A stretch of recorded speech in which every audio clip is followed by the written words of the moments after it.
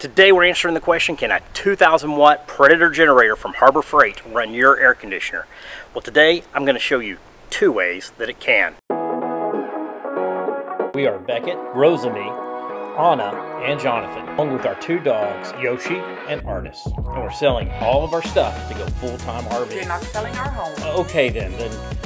We like to travel. Sometimes we do it by RV, and you can watch it on my channel. It's my channel, Dad.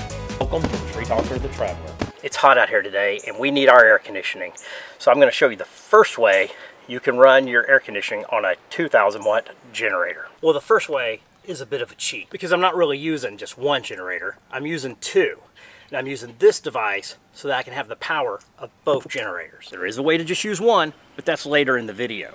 So you may be asking yourself, why would I buy two 2,000 Predator generators when I can get the one 3,500 generator?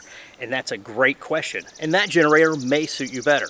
But there are some advantages with the 2,000, and we'll cover those in this video. If you want to know more about the 3,500, go watch this video.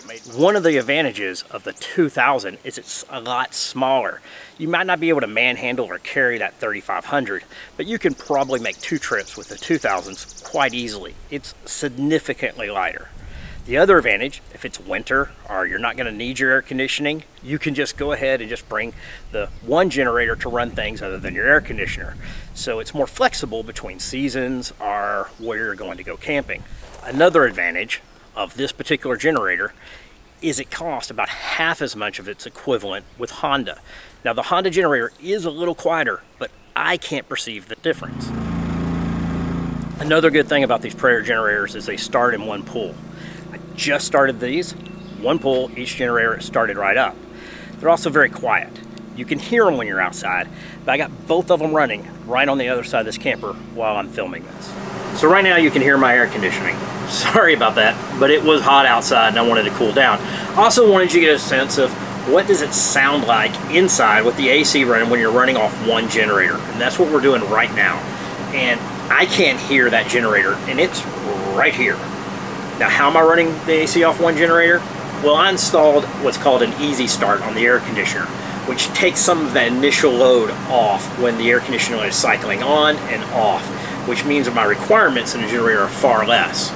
So that's one way I do it, but I actually have an additional way we can do it.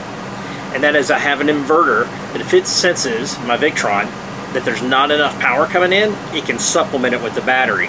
Now you don't need that. You can get by with just the easy start in the generator.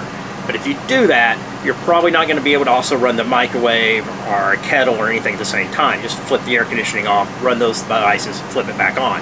I think back in August, we ran an inverter test to see how long we could go on 4 Battleborn batteries running our air conditioning on a really hot day. Since then, we've made some massive improvements. We've learned a lot, and we've gotten a lot more out of our batteries running everything. So we're going to make another video today that we'll be publishing soon where we test it again, like a real-life condition. We'll go over in that video the uniqueness of us having a 2 battery bank system, what the pros of that are, why it lets us get more out of our batteries, and also what the cons of that are. Anyway, go ahead and like and subscribe if you want to see that video, and definitely comment below and let me know if you like these type of videos.